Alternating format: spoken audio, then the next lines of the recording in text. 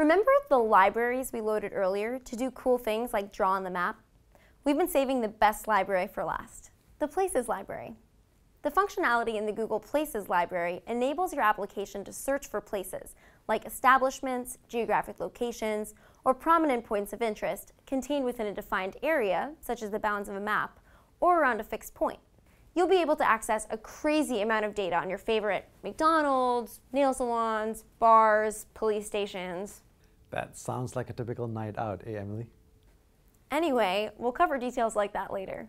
Our first usage of this data is much simpler. So far, we've been typing in addresses or locations in order to search for nearby listings in our site. What if we didn't want to have to write out the whole thing?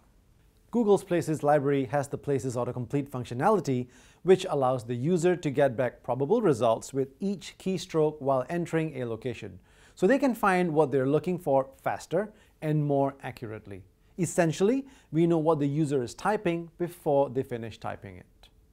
Let's go back into our code and update both of these text input areas to use autocomplete.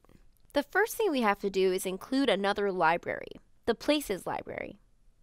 This will allow us to use autocomplete and also other features of Places later. So we'll define two new Places autocomplete instances within our initialize function and bind them to our two input boxes. At the simplest level, these will predict what the user is typing with each keystroke and supply the most likely options in a pick list below the input box. We can also add more options to these. In addition to specifying which text input to execute autocomplete on, we can add bounds, which is a lat-long area to bias the results towards. This won't restrict the results, but it'll favor items within those bounds. We can also add a types restriction, which will restrict the types of places we get back to, for example, addresses for only precise addresses or establishments for only business. And we can add a component restriction to restrict the results to within a certain country. Let's try biasing the zoom to area autocomplete to within the bounds of the map. Let's test it out. This makes it much easier for the user, and it also makes it much more likely that the geocoder or distance matrix service actually finds the location. Let's look at the difference between the zoom to area one and the distance matrix one. Right now, they're both supplying options for New York City. That's because we bias the zoom to area one to within the bounds of the map.